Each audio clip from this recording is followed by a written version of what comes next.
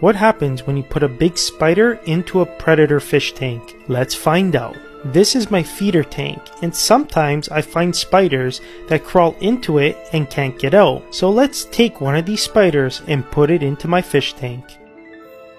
And here comes Grumpy. But he swims away.